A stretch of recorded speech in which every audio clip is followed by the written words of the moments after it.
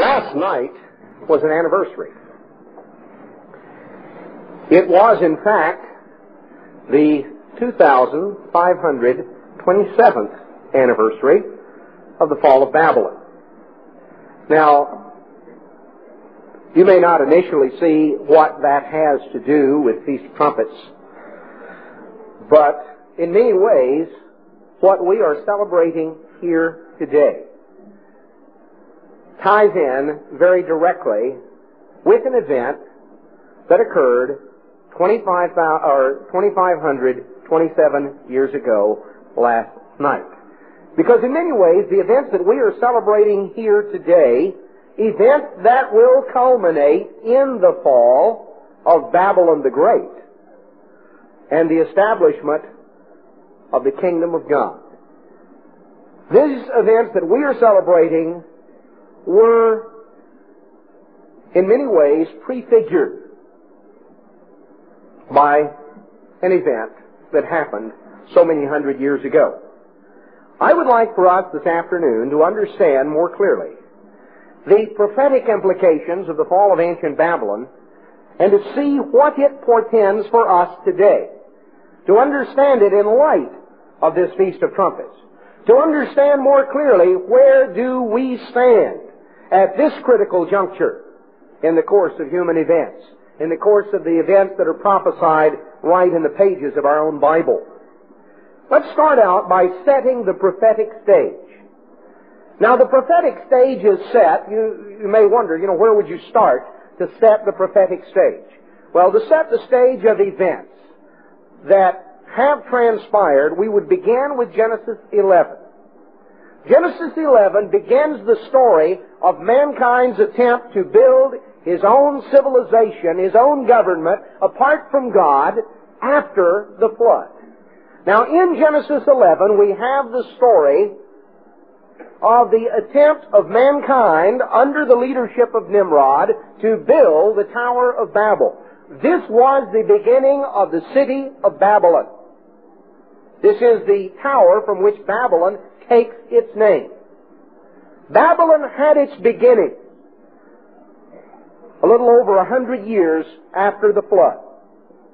Just over 100 years after God had wiped out humanity on the face of the earth and had only spared the family of Noah, the family had increased.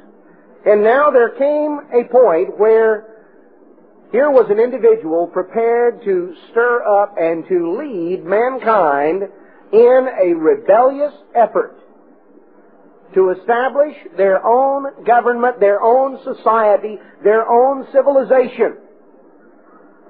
There was the attempt to create something beginning there at the Tower of Babel. It was an effort of mankind, all branches of the human family working together. But the problem is, when everybody works together, apart from the direction and the leading and the inspiration of God and His Spirit and His laws, the results are catastrophic. Mankind attempted to do something under the leadership of Nimrod, the Tower of Babel, the beginning of Babylon. It was cut short because God intervened. God stepped in and said, now this they began to do, and nothing will be restrained from them. Let us go down and confuse their languages, confound their tongues. And He did. And the nations were forced to scatter out on the face of the earth as God had intended. We are introduced at that point to Babylon. Introduced to the Tower of Babel. Now as we come down historically and we pick up the story of Babylon again, in the book of Daniel we pick up the story of Babylon because God shattered the empire that Nimrod sought to build 100 years after the flood. God shattered the empire that Nimrod sought to build centered around the Tower of Babel. Centuries passed. A civilization continued to grow up and to thrive there in the plains of Shinar, the area of ancient Babylonia, the area centered around ancient Babylon. And as we pick up the story in the book of Daniel, we find that there was an empire centered around ancient Babylon that began to come together, that became the first of 4 world-ruling empires. We have defined for us in Daniel chapter 2, we have the story of a great image that Nebuchadnezzar saw. He had a dream, a very troubling dream. In this dream, he saw a great image, but it was an unusual image because the head was of gold, the shoulders and the chest were of silver, the thighs were of brass, and the legs were of iron, and the feet were of iron and clay. Now, this is an unusual mixture. Normally, when you see a statue, when you see a great statue or a great image, whatever it's made of, the whole thing is made of the same thing. But in Nebuchadnezzar's dream, he saw this gigantic image set up on a plane, and it was made of different things, different points. The composition of the image changed. And then, most puzzling of all, he saw a stone cut out without hands, a stone of supernatural origin that came down and smashed this image on its toes. But when it smashed the image on its toes, it didn't just crack the toes off, the whole image turned to dust. And the wind just blew it away. And the stone became a great mountain until it filled the whole earth. Now, if you had been Nebuchadnezzar and you had awakened from something like that, you'd have been scratching your head too, wondering, what in the world is this? Maybe you'd have thought it was something you ate the night before. Well, Nebuchadnezzar sensed that this dream had important implications. And it was at this point that Daniel was brought to Nebuchadnezzar's attention. And Daniel was given the wisdom by God to reveal to Nebuchadnezzar the meaning of this dream. And Daniel began to interpret the dream for him, and to tell Nebuchadnezzar, in Daniel 2 and verse 37, he spoke to Nebuchadnezzar and he said, "You, king, are a king of kings. You are a great ruler. You're a great emperor. You rule over many nations." Not simply Babylon, but a great empire of many nations put together under your rule. You, O king, are this head of gold. This head of gold represents the Babylonian Empire that is personified by you as its king. After you, there will another kingdom arise, a second kingdom, which was what the silver symbolized. This was the empire of the Medes and the Persians that succeeded Babylon. And then he said another third kingdom will arise after them. This, of course, historically we know as the Greco-Macedonian Empire of Alexander the Great that swallowed up the Medes and the Persians. And then the final fourth kingdom that was strong as iron, the Roman Empire, that succeeded and swallowed up all of those that continued through these 2 legs all the way down to the end. And the 10 toes at the bottom represent what is extant at the time when the God of heaven will set up a kingdom. In other words, the time immediately ahead of us. So what we have in Daniel 2 is the outline of history from the time of ancient Nebuchadnezzar, 600 years before Christ, all the way out to the time immediately ahead of us. We have a summary of over 2,500 years of the history of this world that continues right on out to the years immediately ahead of us when the God of heaven is going to intervene and set up a kingdom. So we are introduced to Babylon once again. It is the fountainhead from which this world's civilization springs. It had its origin with Nimrod in the Tower of Babel. We see it here personified with Nebuchadnezzar and the Babylonian Empire. Now, as we continue through the book of Daniel in chapter 4, Nebuchadnezzar had another dream. And this was a most troubling dream.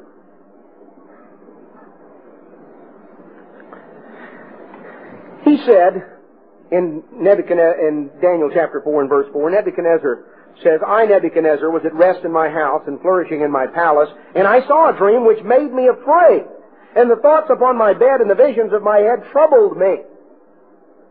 He saw something that concerned him very much. Now, what he saw, as he begins to explain in verse 10 of Daniel 4, was he saw a great tree in the midst of the earth.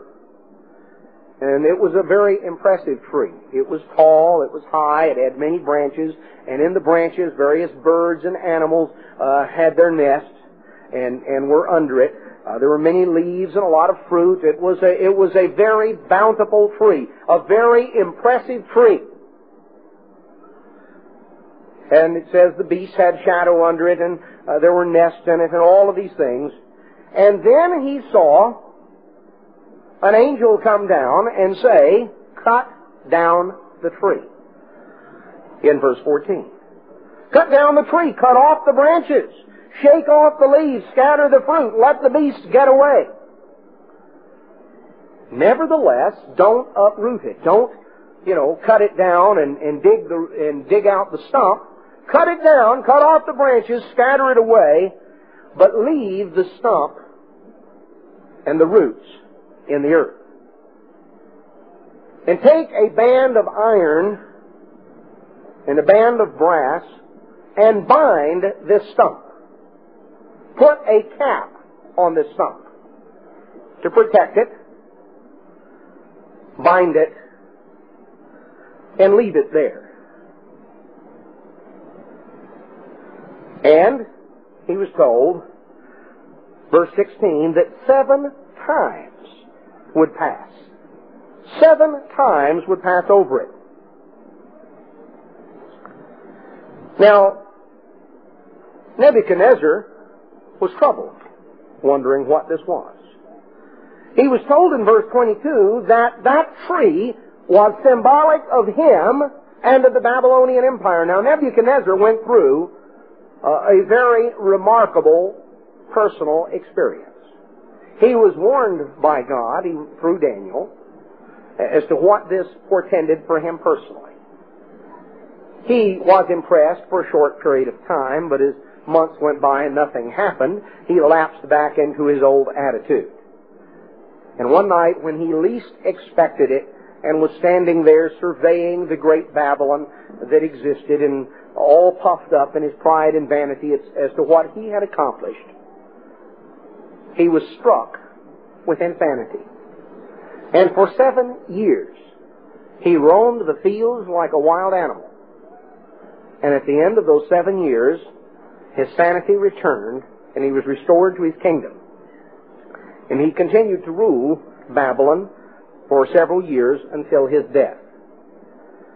Now, Nebuchadnezzar went through an experience that had implication, that had significance, not simply for him personally, but for Babylon and for the civilization that Babylon was symbolic of. And we're going to come back to that in just a moment. Nebuchadnezzar went through an event that taught him a lesson. His successors did not learn that lesson. Nebuchadnezzar was a different man when he came out of this experience. But several years passed, and when we come to the next chapter, Daniel chapter 5, which Daniel 5 is not in chronological order, it is in the order of subject matter. It is to put next to Daniel 4, the last event of Belshazzar. Belshazzar was the grandson of Nebuchadnezzar. He was the son of Nabonidus. Nabonidus was the king or the emperor of the Babylonian Empire. He had associated his son Belshazzar with him on the throne as co-ruler. At the time that Daniel 5 records these events, Nabonidus was elsewhere in the empire with an army. Belshazzar was sitting on the throne and holding sway in Babylon. And in Daniel chapter 5, we pick up the story of an event that actually took place on the Feast of Trumpets in 539 BC. The dating of that event is attested to in many historical documents. It is one of the most well-documented occurrences of the ancient world in terms of when it occurred. You have to understand that Babylon was, to all intents and purposes, Babylon appeared the city that was impossible to conquer. The walls of Babylon were 335 feet high. You realize how high that is? Herodotus, the Greek historian, gives us the dimensions and the information of Babylon. That's as tall as a 33-story building. They were 85 feet wide. There was literally a racetrack for chariots that ran around the top of the walls of Babylon. There were 100 brass gates. The Euphrates River flowed through the middle. Babylon was impregnable. Babylon was absolutely certain there was no way to conquer Babylon. Now, the armies of the Medes and the Persians were besieging Babylon and sought to besiege it. Belshazzar thought so lightly of that. He treated it as such a trivial matter that he had a great feast. He had a big party.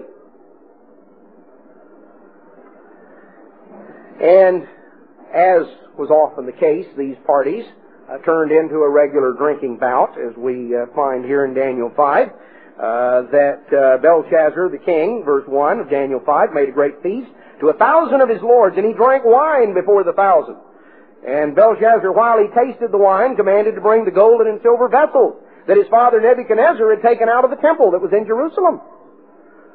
Now, you know, they were sitting in there really boozing it up. And he got to feeling pretty good, and he was really going to impress all of these various individuals, the various high-ranking rulers of the Babylonian Empire, as they were sitting there to laugh and to mock at this vast army of Persians that was gathered around to besiege Babylon. How ridiculous it is that anyone can think that mighty Babylon could fall. And so after he had boozed it up for a while, he got to feeling pretty good, and he thought, you know, I know what. Let's get the sacred vessels from the temple in Jerusalem in here, and we'll drink another toast to that. Because our gods are above all the other gods, the gods of Babylon. Well, they brought in the vessels from the temple, and they began to drink and to booze it up out of the sacred vessels that God had commanded Solomon to make for the temple.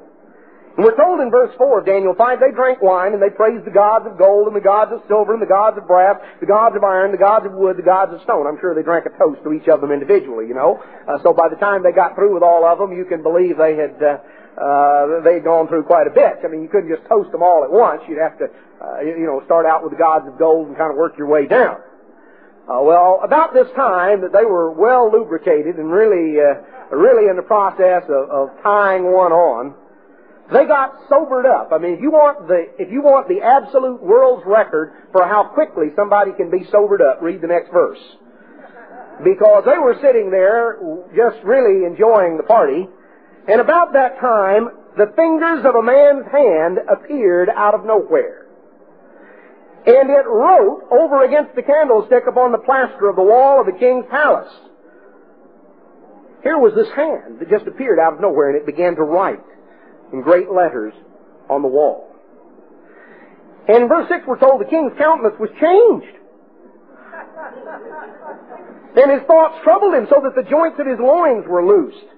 Now, if you look that up, you find that is a rather poetic description of an accident that the king suffered about that time. He had a rather unfortunate accident that's what it means when it says the joints of his loins were loosed. I mean, you talk about scared. He was, I don't know about scared straight, but he was scared sober, or at least about as sober as he could get, as drunk as he was. The joints of his loins were loosed and his knees smote one against another. So he all of a sudden he wasn't feeling nearly so great and so powerful and so important and so impressive. Something had thrown a damp, thrown cold water all over the party. I mean, the party was over. The party was over. And the king cried aloud, bring somebody in here. Get all the wise men in here. Tell me what this means. Well, none of them knew. Then the queen, she was the queen mother, and she told him, she said, in the days of your grandfather Nebuchadnezzar, there was a man held in high esteem by Nebuchadnezzar, one of the Jewish captives, who was the interpreter of the secrets of God. If you bring him in here, he will undoubtedly be able to tell you what this means. Well, Daniel came in, Daniel was brought in, and he read the writing. And the writing was mene, tekel, upharsin. Now, this phrase, which we read and may be meaningless to us, was a reference. The words themselves were not unknown words. It is a reference, it is a form of the term mina, shekel, and perez. These were weights. These were units of measurement. The shekel was a standard unit of measurement. There were 50 minas to 1 shekel. The perez was half of a mina, so there were 25 perez to the shekel, and there were 50 minas to the shekel, and 25 perez to the shekel. Now, that's all well and good, but you know, if you saw something written on the wall that said pounds, ounces, and tons, you may know what the words mean, that they're units of measurement, units of weight, but the words joined together that way would be absolutely meaningless to you.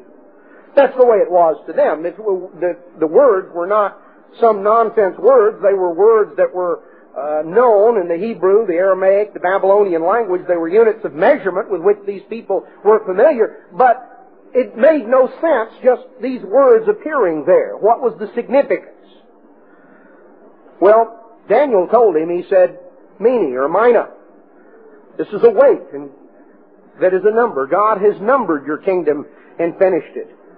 The shekel symbolizes the fact that you are weighed in the balances and are found wanting, and the perez shows that your kingdom is divided and will be given to the Medes and the Persians.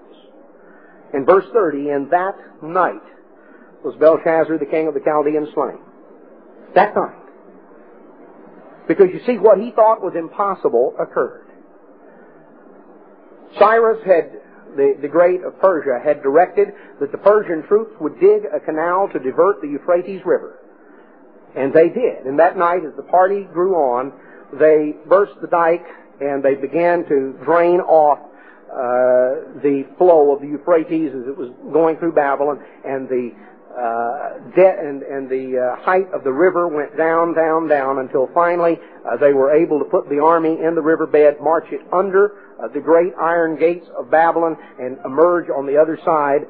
And Babylon fell in one night. One night. Belshazzar was slaughtered. Now let's look a little bit. Belshazzar had obviously not learned the lesson that the Most High rules in the affairs of men. This was the lesson that God had impressed upon Nebuchadnezzar, and we have the story in Daniel chapter 4, followed by the events of Daniel chapter 5. These events, there are other events that are recounted in the book of Daniel that chronologically come in between these two events. But these chapters are back to back because they tell a continuing story. You see, what happened to Nebuchadnezzar was symbolic for Babylon. Nebuchadnezzar was cut off. He symbolized, or the tree symbolized him. In reality, it symbolized the Babylonian Empire, and it was cut off. It was cut off, and it was banded by bands of iron and brass. The stump was left. The roots were left in the ground.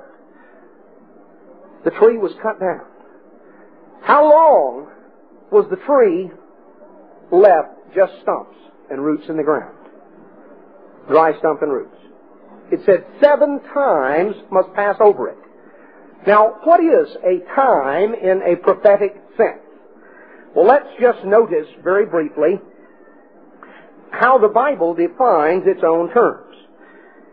If we want to briefly turn back to Revelation 11, I want to illustrate the point. How long is 7 times?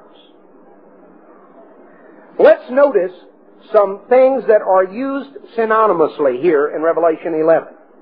In Revelation 11,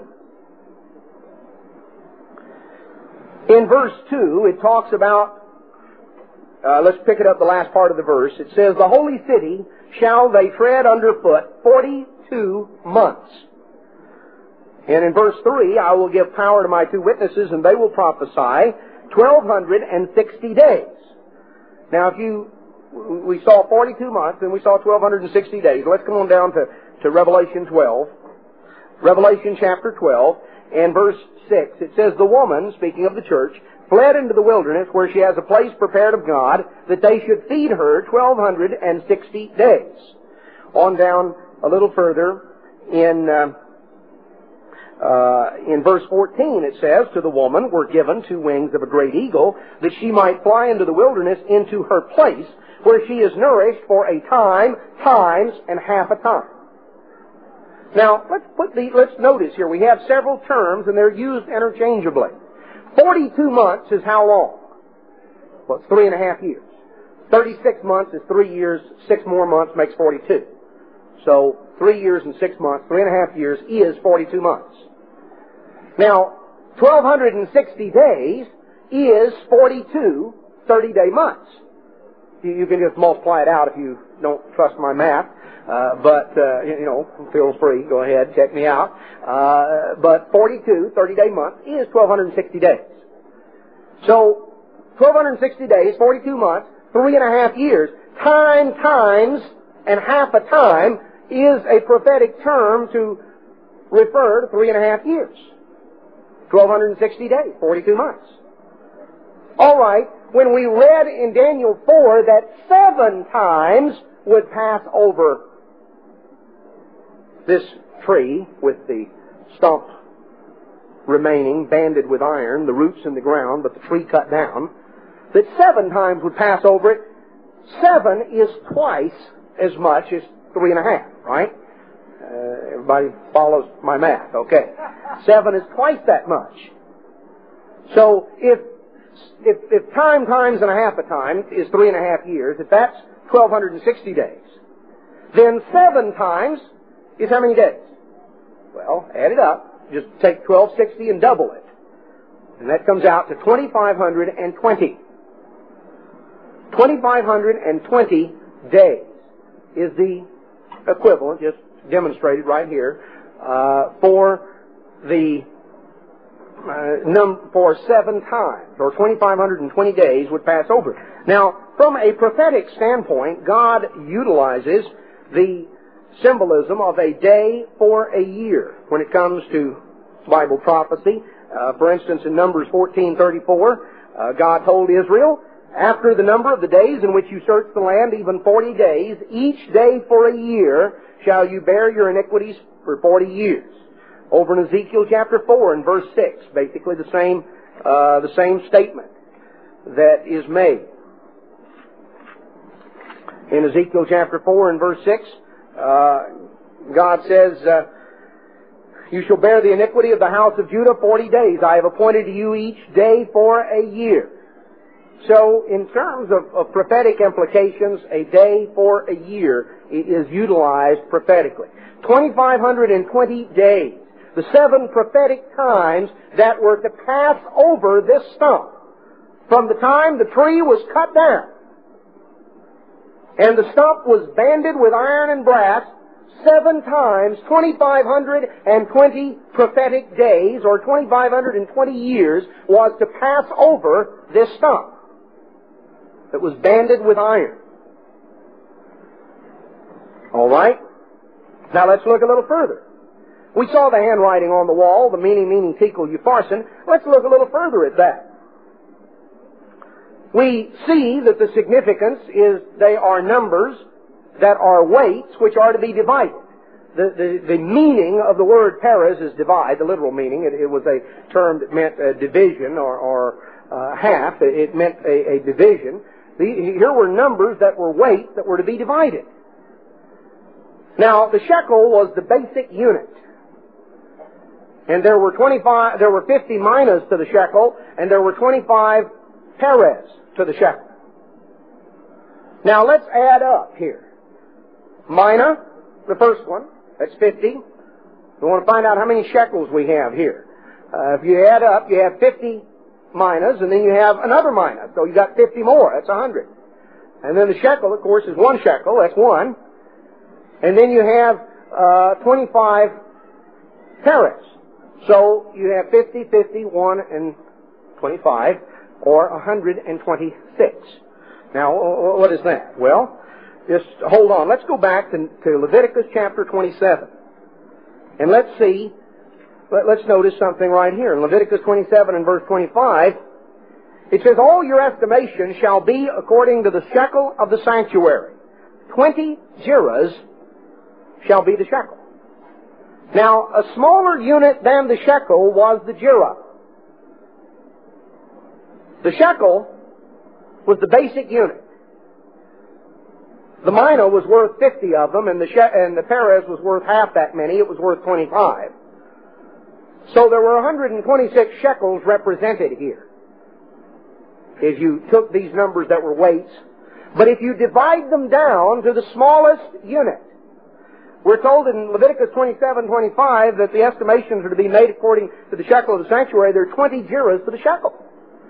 So if you we have 126 shekels, how many gerahs would that be? We just multiply your 126 times 20. You multiply that out. You might check me out here. Just go ahead and multiply it out. Do you notice something? You notice what you come up to? You come up to 2,520. Now Nebuchadnezzar had had a dream, and the 7 prophetic times, or the 2,520 prophetic days, 2,520 years, was to pass over this tree after it was cut down. The stump was left banded with iron and brass. Now we come to the time when Babylon was going to fall. We come to the night of the fall of Babylon. The Feast of Trumpets, 539 B.C. The handwriting on the wall. Because the kingdom had not learned the lesson that the king had learned. And so it fell.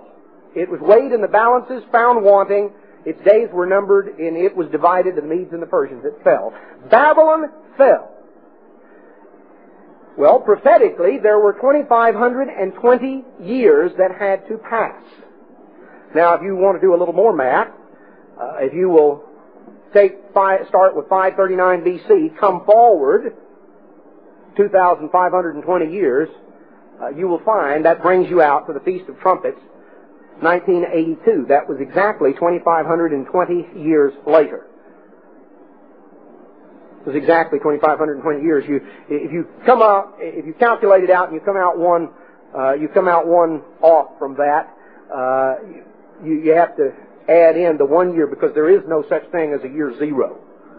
The year 1 B.C. was followed by the year 1 A.D. There was no such thing as a year zero. So that you can't, you're one off from just using regular math if you go through and calculate that up. The Feast of Trumpets, 1982, is the date you come out to. Now, what is the significance of the Feast of Trumpets, 1982? That was 7 years ago. That was exactly 7 years ago. We are 7 years down the road from the time that those 7 prophetic times were up. Now, when the 7 times were up, the bands of iron and brass were clipped. The bands of iron and brass that bound the stump. Notice what Job has to tell us in the book of Job, chapter 14.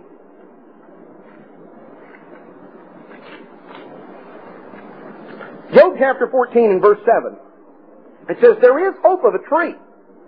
If it be cut down, that it will sprout again, and that the tender branches thereof will not cease. Though the root thereof wax old in the earth, and the stalk thereof die in the ground, yet through the scent of water it will bud, and bring forth boughs like a plant. The tree was cut down, the roots were left in the ground, they waxed old. The stump was bound with bands of iron and brass. 7 times, 2,520 years, passed over that from the time that Babylon was cut down until those bands were clipped.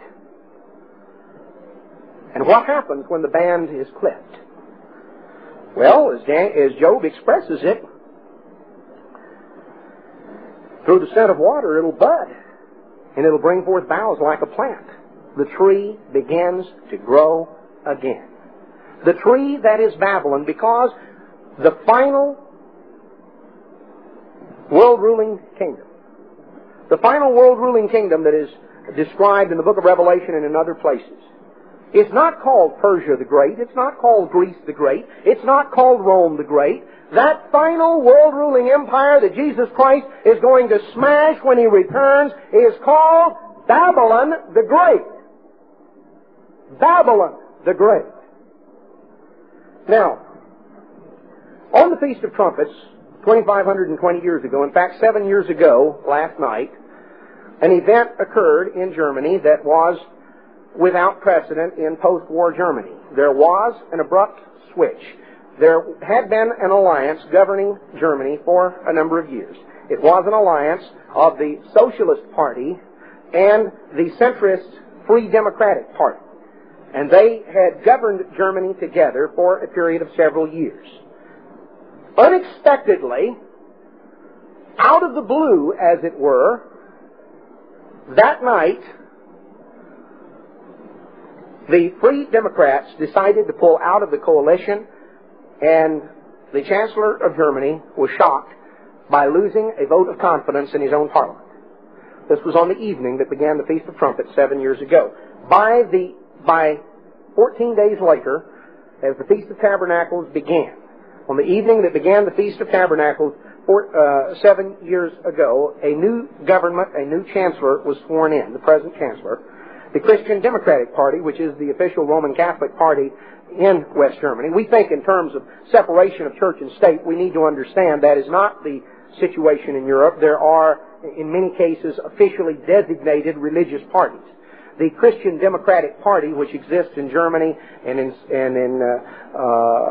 Italy and in Spain and in several European nations, is the official Roman Catholic political party. It was established as such in the aftermath of World War II. There's not the concept of a division of church and state there. In many cases, there are relationships that exist between church and state. There was a remarkable governmental change that came about very surprisingly.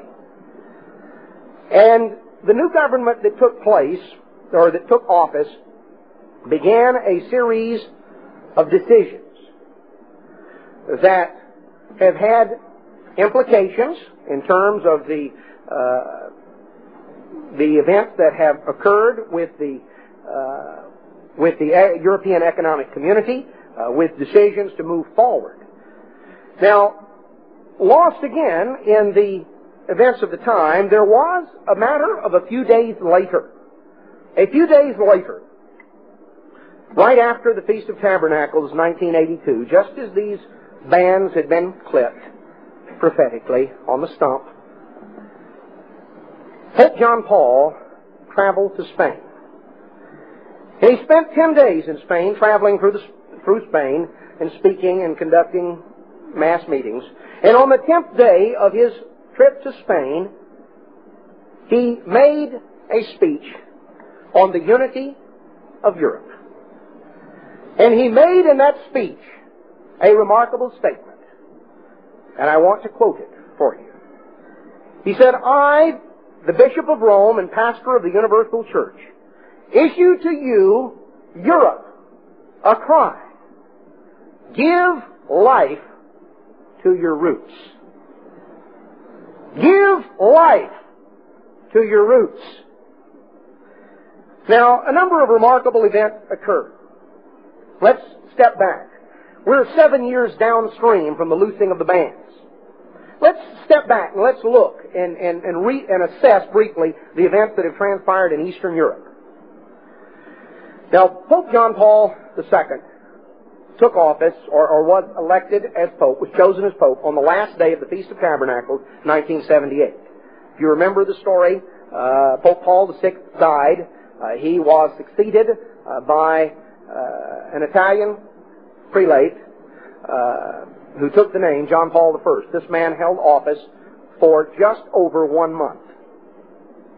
And shockingly died. Everybody was caught by surprise, and so the College of Cardinals had to come back into session. And on the last day of the Feast of Tabernacles, 1978, for the first time in 455 years, a non-Italian was elected as Pope. Pope John Paul II. Now, a few months later, on the Pentecost weekend of 1979, he made a trip back to Poland. Not only was he a non-Italian pope, he was a pope from behind the Iron Curtain. You have to understand that in the aftermath of World War II, when the Russian boot was planted on the nations of Eastern Europe, and the attempt was made to wipe out religion, there was a disheartenment and a disillusionment that settled. There were attempts to revolt. There were attempts to revolt.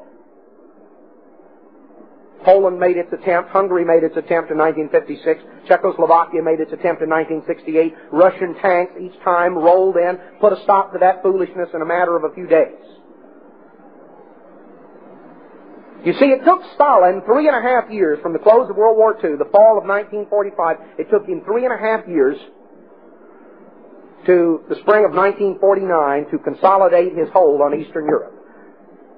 And by the spring of 1949, the Iron Curtain, as it was called, had rung down on Eastern Europe. All of the nations of Eastern Europe by that time had communist governments.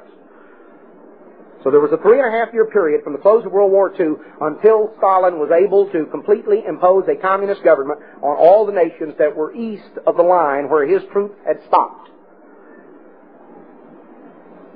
in 1945 in the defeat of Hitler's Reich. So in 1949, the Iron Curtain came down on Eastern Europe. The attempt to impose Russian domination, Soviet communist domination, to wipe out the impact of religion. There was a disheartenment and a disillusionment that had spread that it is useless to resist. God has abandoned us. This was the attitude.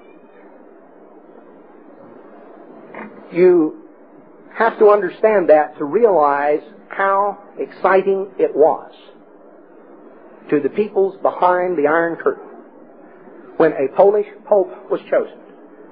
Something that was remarkable, something that no one expected.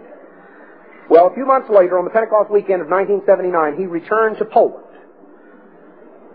He set in motion events that by the Feast of Tabernacles 1980, a little over a year later, there was widespread labor unrest, and the first independent labor union behind the Iron Curtain in almost 40 years came to prominence. Solidarity was recognized legally right after the Feast of Tabernacles 1980. Things continued to rock along. There was the threat of Russian intervention. There was the threat of Soviet troops.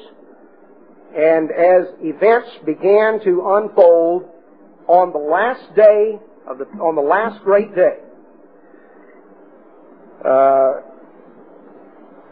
on the last great day of 1982, last great day of the feast, 1982, just a matter of 3 weeks after the bands on the stump had been clipped, the government of Poland sought to reimpose complete communist rule, and Solidarity was outlawed and Lech Walesa was put in jail.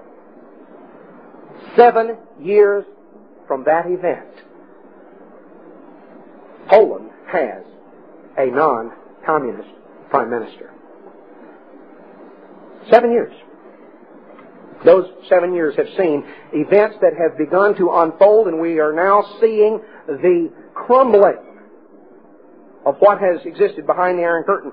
Now, let's understand a little bit of the post-war world. For many centuries in Europe, there were empires. The world was dominated by empires that ruled over many nations, many languages, many tongues.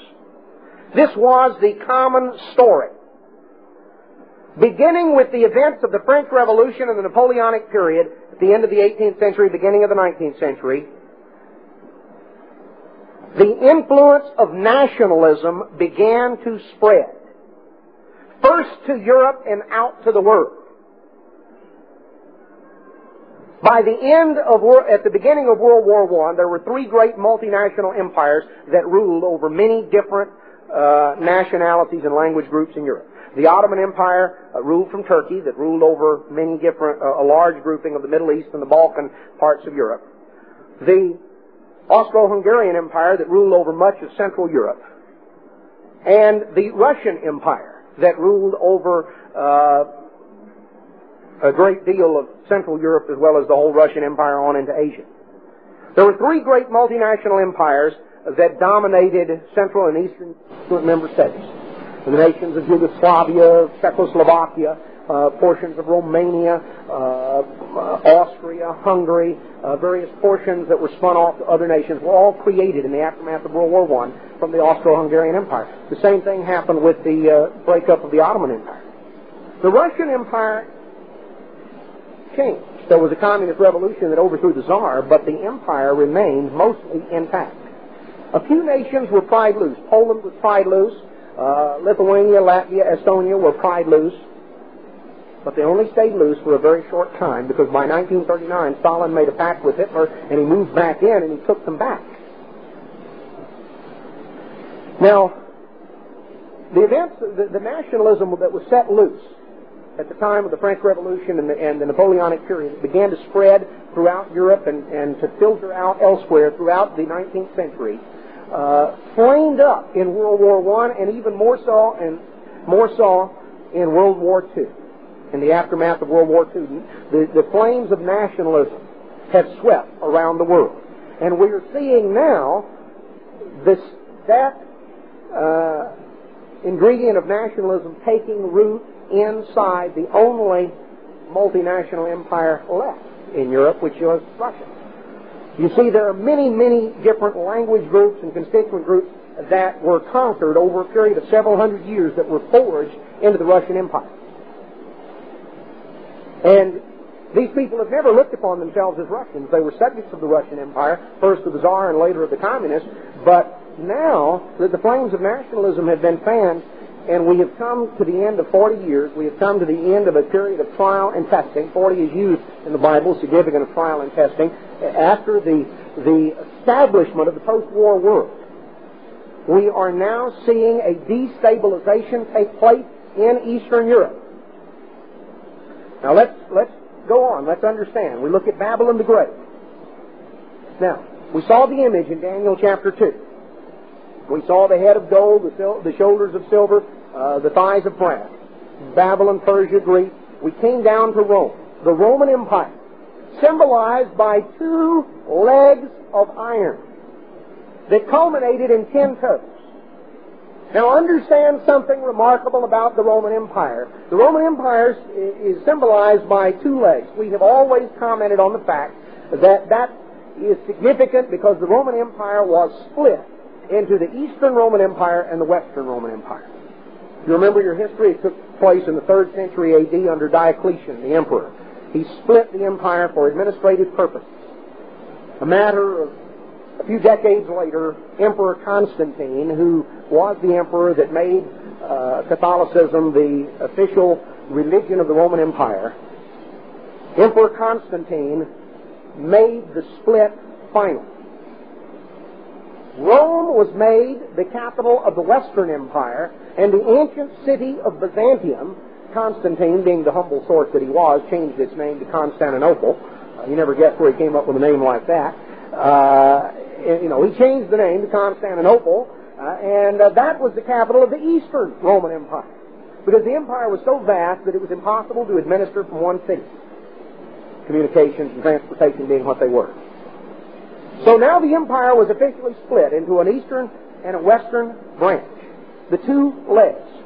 Now, when we have followed the story prophetically of the revivals of the Roman Empire, we have only followed the revivals of the western leg.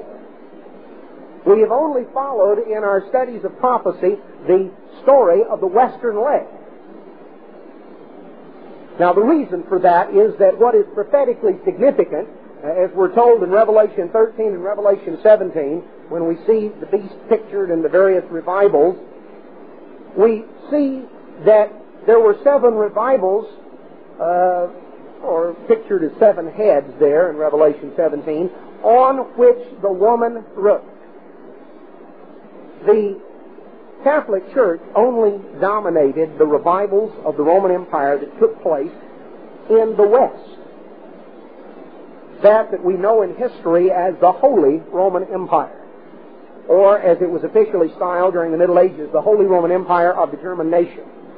That was its official title. It took in most of Central and Europe, took in Germany, took in Italy, took in a vast portion of Europe. That was the only part that was the successors, though, of the western branch of the Roman Empire, the revivals that centered on Rome or the revivals that were dominated from Rome. But when we come down to the bottom, when we come down to that final resurrection of the empire that is symbolized by the 2 feet, the 10 toes, what is the obvious implication we reach? That the final resurrection involves putting the empire back together again. Because unless the image was grossly distorted, you had 5 toes on each foot.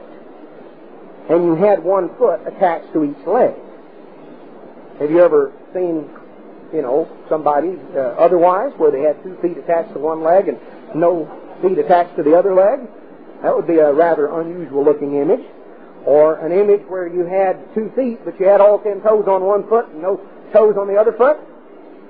No, the obvious implication is when you get to the bottom and we find that at the end, we have 2 feet, 10 toes, and that final 10 toes symbolizes the final revival of the empire. We have not only the successors that come through the Western Empire, but we see that at the end, the East comes back together. Now, what many don't recognize, you see, just as there was a continuation in the Western Empire, Rome fell. The Western Roman Empire came to an end in 476 A.D. The Roman Empire fell, one of the important dates. Probably had to memorize in world history years ago. 476 A.D., the fall of the Roman Empire.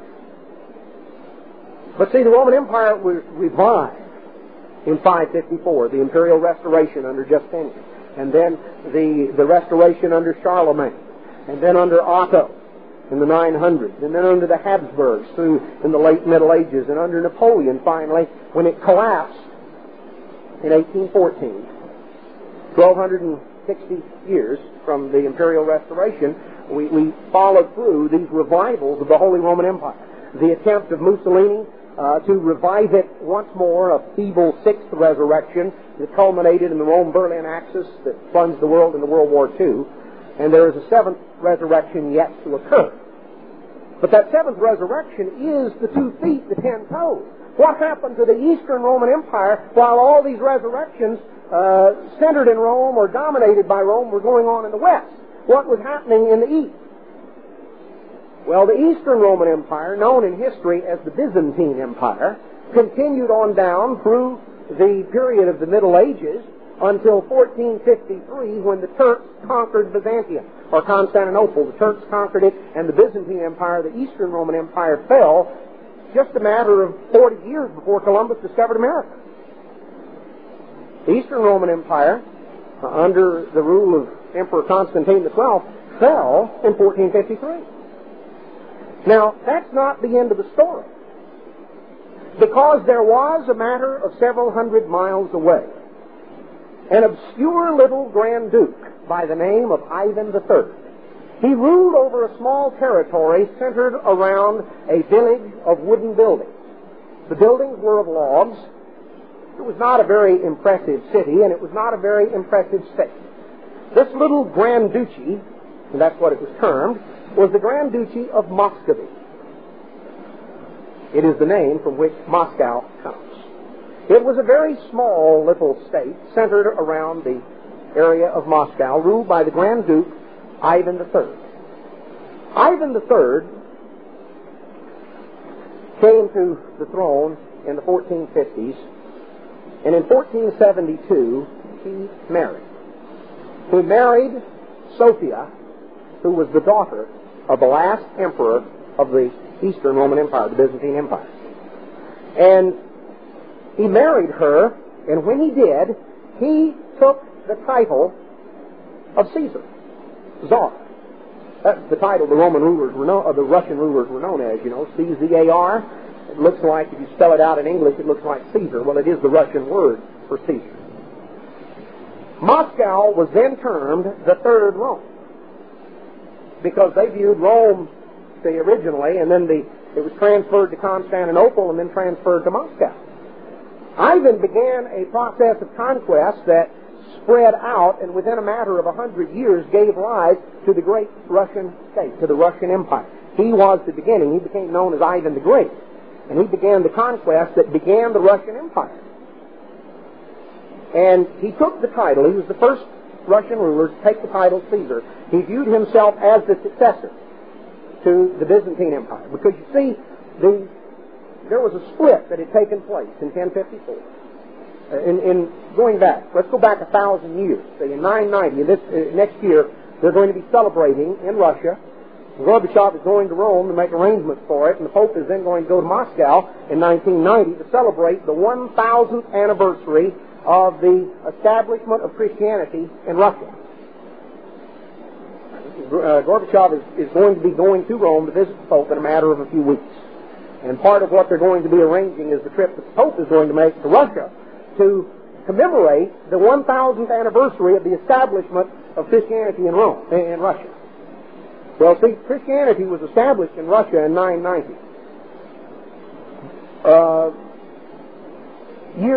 Just a matter of a few years later, 64 years later in 1054, what was called the Great Schism took place, which was the split between the Roman Catholic Church and the Greek Orthodox Church. The Greek Orthodox Church was headquartered in Constantinople, and the Roman Catholic Church, of course, in Rome. The Russians were Orthodox. They followed Constantinople. And the Tsar then, when the Grand Duke of Moscow took the title Caesar, he viewed himself as the protector of the Orthodox Church. And so you had in Europe, coming all the way down to the 19th century, you had two rulers with the title Caesar. Because you see, the Holy Roman Emperors, the term in German that they used, they didn't call themselves emperor, that's the English term. Their term was Kaiser, which is the German spelling of Caesar.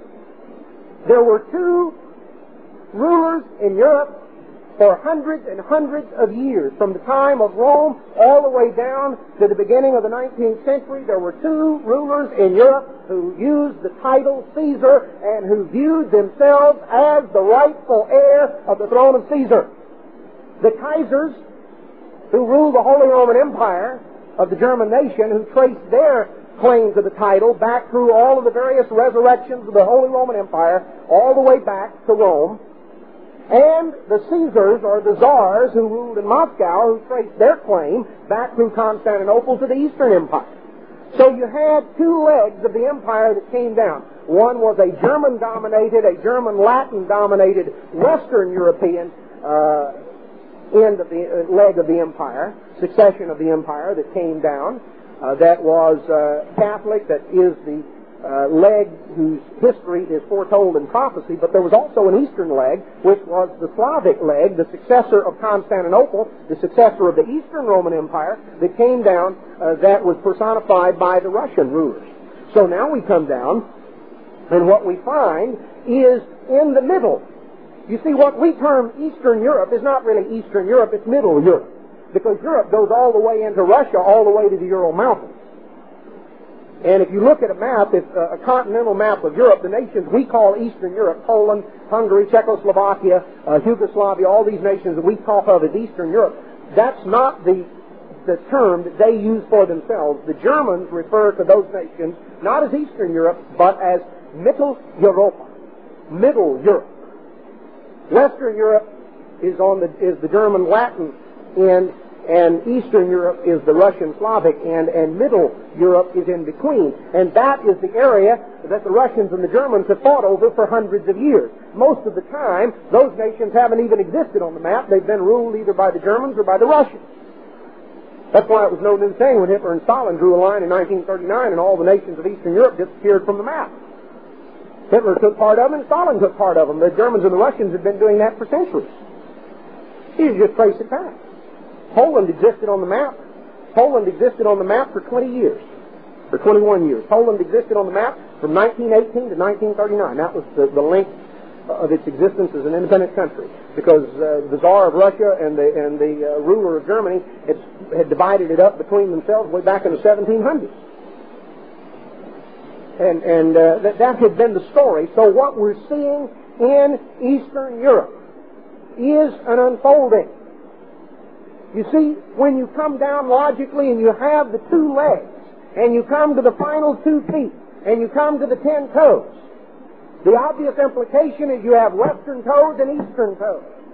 You have toes that come out of the western realm, and you have toes that are the remnants or that come out of the eastern realm. Now,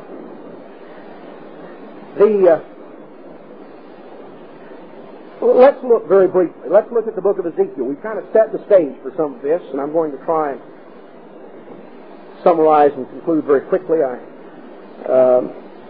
In Ezekiel 27, we find the description of the final great world economic combine. Notice what it says here in verse 12. Tarshish was your merchant by reason of the multitude of all kinds of riches. Now the ships of Tarshish, we have explained in the Plain Truth and other places, we have explained that the ships of Tarshish refer prophetically to Japan and to the Japanese fleet. The ships of Tarshish, Tarshish was your merchant. In verse 13, Javan and Tubal and Meshach, they were your merchant. Now Meshach and Tubal is a reference very specifically that refers to Russia. Meshach is the name from which Moscow is derived.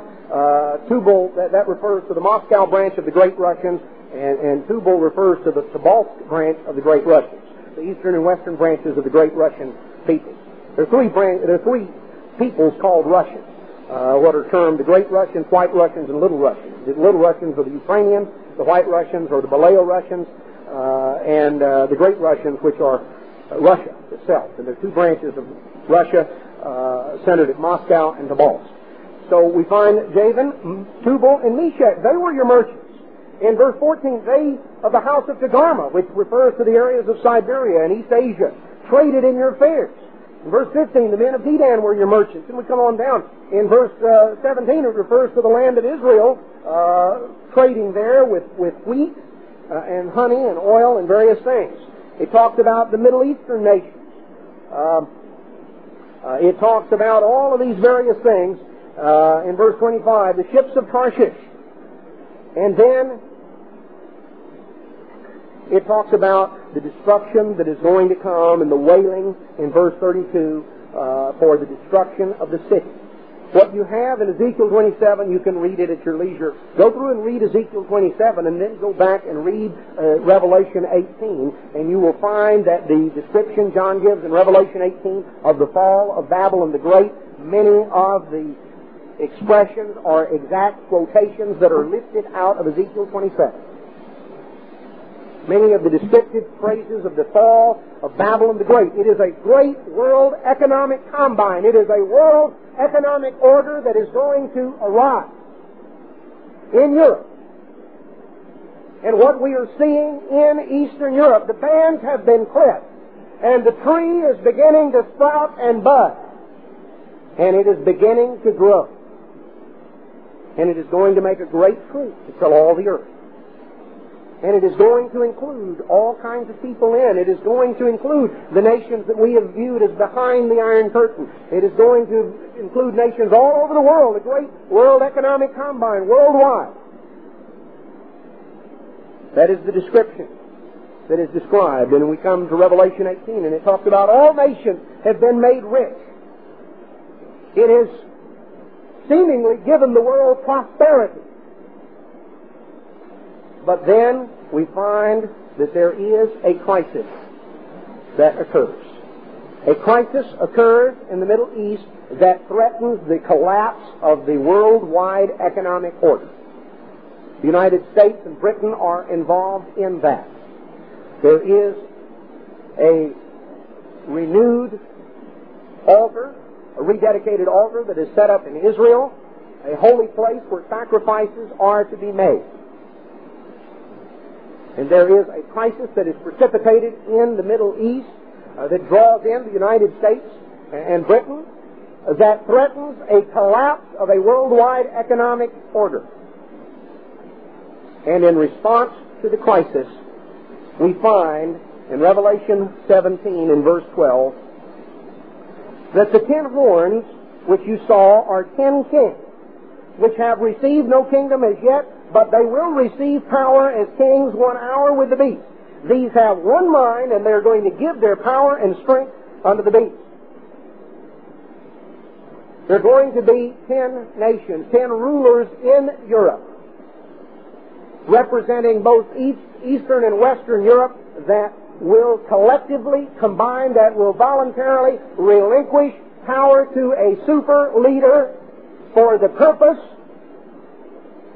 of sending in an army to resolve the problem as they see it, to resolve the threat to peace and prosperity by moving very swiftly into the Middle East and occupying the land of Israel, by moving very swiftly in and occupying the United States and Britain, the Anglo-Saxon nations. Now, the problem with that with that 10-nation combine that very quickly comes together, that emerges out of this great worldwide economic order, these 10 nations, these 10 rulers that give their power to the beast, because there, as you go through Revelation 17, Revelation 13, there are not only economic implications, there are religious implications. There is a worldwide unity that appears on the surface. Peace, peace, they say. They come together to put a stop to this threat to peace as they view it. But you see, Daniel tells us that these 10 nations, these 10 feet, these 10 toes, these 2 feet, are composed of iron and clay. They are a mixture that will not stay mixed. It's partly strong and partly brittle. It will not endure. It only lasts for a short time.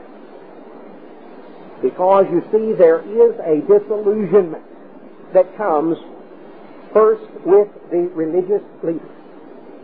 It causes these nations to turn on him, and it brings things to a crisis. We had referred this morning in Revelation chapter 9 to what really describes the breakup of this worldwide economic combine. Because, you see, once again, history repeats itself. Stalin, or Napoleon, and the Tsar of Russia were allies. And Napoleon stabbed him in the back because he didn't trust him. Hitler and Stalin were allies. And Hitler stabbed him in the back because he didn't trust him. And we're going to find once again, the West and the East are going to be allies. But the Germans aren't going to trust the Russians. And the first woe, as Mr. Lee commented this morning, describes the Western European attack on the Soviet Union. The attempt to preempt, to once again do the same thing. You see, they hadn't learned. Hitler didn't learn from Napoleon, and the future ruler is not going to have learned from Hitler. So we have the 2 woes unleashed. We have the first woe, Western Europe attacking Russia, and then the counterattack that is described in Revelation 9 as the second woe. The breakup of this worldwide trade combine that breaks up into war. It breaks up into catastrophe. It brings us to the point that all life on this planet would be annihilated except for the fact that the God of heaven is going to set up a kingdom. Because you see, at the end of Daniel 2, what did Daniel see? What did Daniel describe? This stone of supernatural origin smashed the image on its toe. And the 10 toes were smashed. The image was smashed to dust. And Daniel said this symbolizes the fact that the God of heaven is going to set up a kingdom. In the days of those kings, the God of heaven is going to set up a kingdom, and it will never end. The God of heaven is going to step in. You see, the story of Genesis 11, the story of the Tower of Babel in Genesis 11 is followed by Genesis 12, which is the story of what? That is the story of a man God called out of Babylon, a man by the name of Abraham who lived in Ur of the Chaldees, which was a neighboring city to Babylon, a part of the Babylonian, of the land of Babylonia. God called a man out of Babylon to go out to a land that he would afterwards show him, and we're told that Abraham departed. We're told in Hebrews 11 that Abraham departed, for he looked for a city that has foundations, whose maker and builder is God. Abraham turned his back on the civilization that man sought to build, the civilization that was described and personified in the Tower of Babel that represented man's attempt to build a unified one-world empire, a unified one-world government. Abraham turned his back on that, and he left and went to where God showed him, because Abraham looked for a city that has foundations, whose maker and builder is God. The story of the Tower of Babel in Genesis 11 is followed by the story of Abraham in Genesis 12. And there are implications for us today. We're told in Revelation 18:4, referring to Babylon, we're told in Revelation 18, Babylon the Great is fallen, is fallen. And the word for us in Revelation 18:4 is, come out of her, my people, that you be not partakers of her sins, that you be not partakers of her plagues. Just as God called Abraham to come out of Babylon, so we also are called to come out of spiritual Babylon and to turn our back. Jesus Christ prophesied in Matthew 24, as we are living through the events that are mentioned in the pages of our Bible. The bands have been clipped, the tree is sprouting and growing. As we are living through these events in the days and weeks and months and years immediately ahead of us, the warning that Jesus Christ gave to His church in our time, in our day, and brethren, if we are where we think we are in prophecy, what Jesus said in Matthew 24, verses 42 through 51, apply very directly to us. The warnings that John gave to the church in Revelation 3 apply very directly to us. If we are where we think we are in prophecy, these things apply to us. Let him that has an ear hear. Jesus said in verse 42 of Matthew 24, watch. You don't know when the Lord comes. He says, verse 44, be ready. He said in verse 45, who's a faithful and wise servant? Verse 46, blessed is that servant whom when his Lord shall come shall find him so doing. He's going to make him ruler over all his goods. But and if that evil servant shall say, my Lord delays his coming, it's way off. Boy, it's a long ways off. I've got time to do a lot of things. That evil servant shall say, my Lord delays his coming. And the result of that, see, thinking that it's way off, he begins to smite his fellow servants. And he begins to eat and drink with the drunken. So we find discord and animosity inside the body. We find a worldly lifestyle. We find to begin to eat and drink with the drunken, to begin to blend in and fit in and be part and parcel of this world. And Jesus Christ said, the Lord of that servant is going to come, and in a day when he doesn't look for him, in a time when he's not aware, and he's going to cut him asunder. That is a very important warning for us today. The Apostle Paul writes in Romans chapter 13, Romans chapter 13 and verse 11, he says, and know that the time, that it is, knowing the time, that it is high time to awake out of sleep. Now is our salvation nearer than when we believed. The night is far spent, the day is at hand. Let us therefore cast off the works of darkness, and let us put on the armor of light. The night is far spent, the day is at hand. The Apostle Paul tells us further in Hebrews chapter 10 and verse 37. For yet a little while, and he that shall come will come, and will not perish. Now the just shall live by faith, but if any man draw back, my soul shall have no pleasure in it. We are not of them that draw back unto perdition, but of them which believe to the saving of the soul. Brethren, it is high time for us to awake out of sleep. The prophecies indicate that the warnings of God's church in the end time is going to be the tendency to go to sleep. The tendency to go to sleep at the switch right before the time comes. To begin to drift off to sleep, to be lulled into a spirit of spiritual slumber. Some are going to begin to smite their fellow servants. So others are going to begin to eat and drink with the drunken. That is the warning that is given to our time and our day and our people. That's the warning that Jesus gave to His disciples. And we're told that it's time to wake up.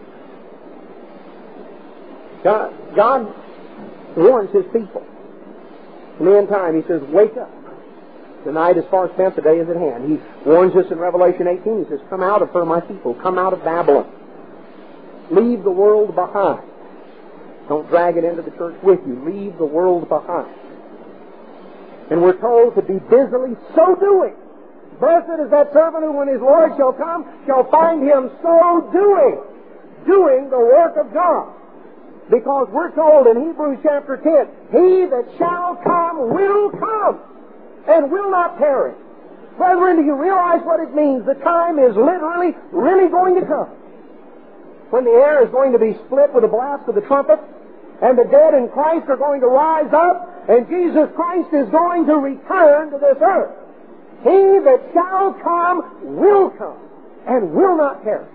That time is really going to come. It really, really is. It's in the time ahead of us. We are right now living in the times that the prophets foresaw. We can't set some exact time of exactly the day nor the hour. God has reserved those things into His own hands. But He is indeed blind, who cannot look at the outline of what the Scripture says and what we see on the world scene and what we see shaping up. And the warning is going out. Are we going to wake up? Are we going to come out of Babylon? Are we going to be prepared and ready and so doing? Because He that shall come will come and will not. Additional programs and literature available at hwalibrary.com.